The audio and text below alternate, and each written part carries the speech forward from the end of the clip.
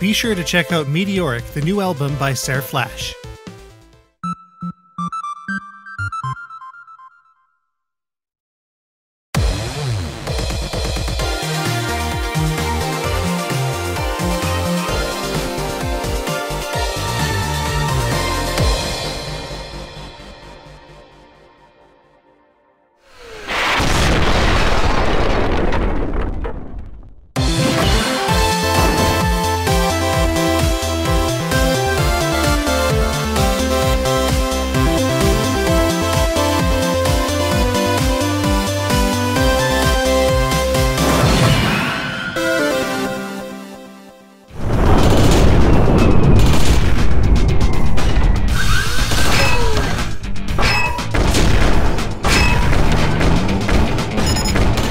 Nyu-Media has been a fairly prevalent fixture in the doujin shooting landscape in the West for a couple of years now, with such releases as Cetasius, Tale of Altynex, and now Gigantic Army, a mech-based run-and-gun in the same vein as the classic Cybernator and Metal Warriors on the Super NES. Developed by the fine folks at Astro, who also brought Shmupper's 2011 side-scrolling Cetasius, Gigantic Army is not only a great homage to the 16-bit mech games of the 90s, but also a bit of a change of pace. Yet, it offers a worthy shooting experience if you're into PC-based doujin shooting games. Let's take a closer look.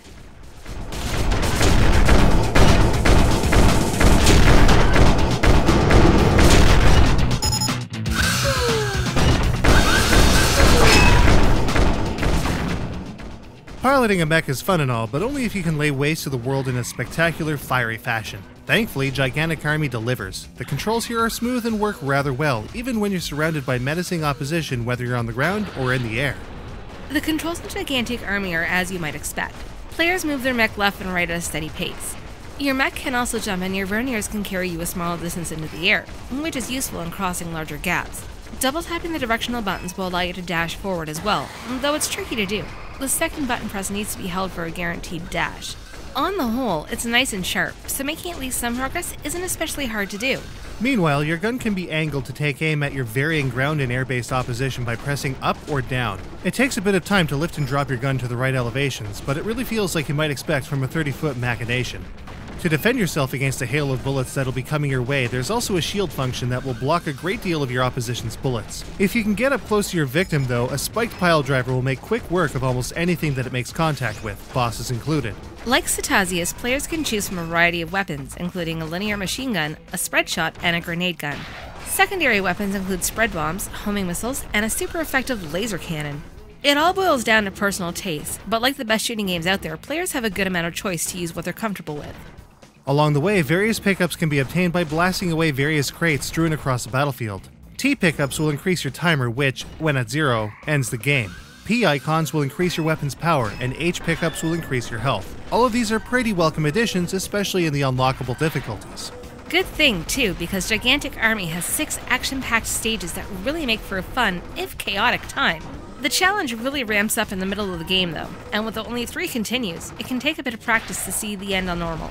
Those with serious skill can take on hard and insane modes, complete with their own ridiculous achievements on Steam.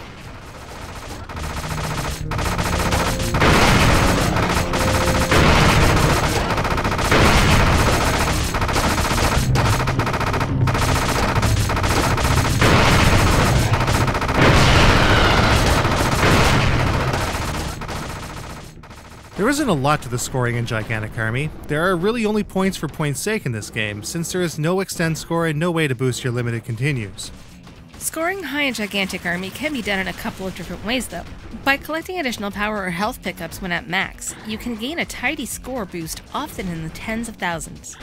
At stage end, you can get a rather large boost through a formula involving the remaining time you have, your remaining shields, and special weapons count.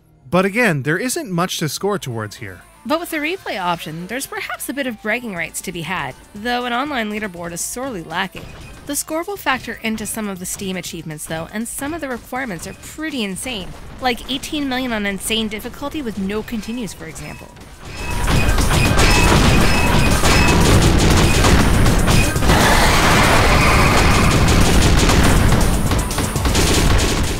One area in which Gigantic Army shines is in its presentation.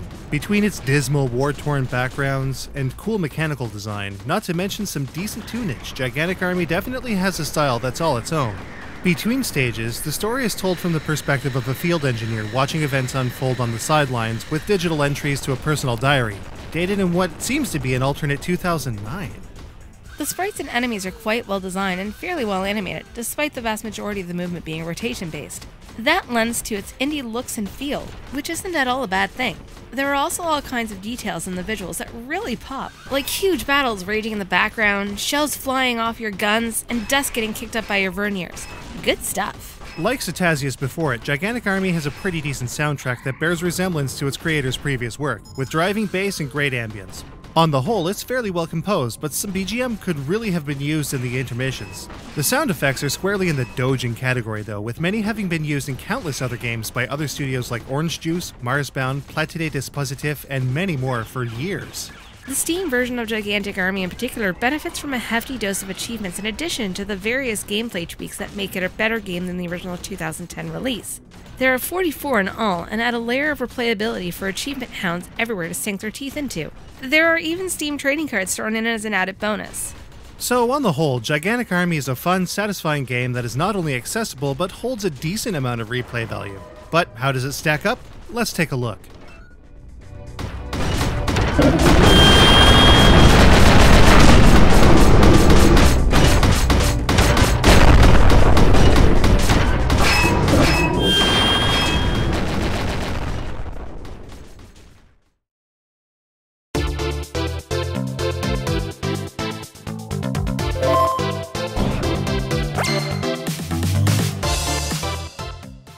Generally speaking, Gigantic Army has easy to grasp, solid control.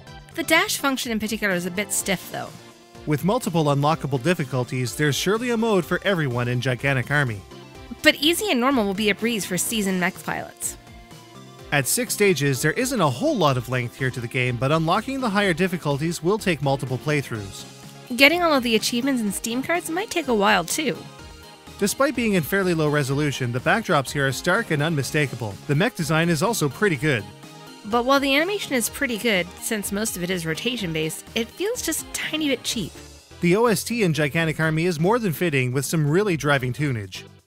But while the sound effects are good, a lot of them have also been used in many other doujin titles for many years.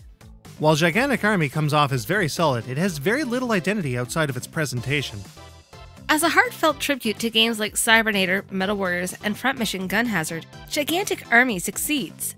But on its own merits, it falls short of greatness ingenuity-wise.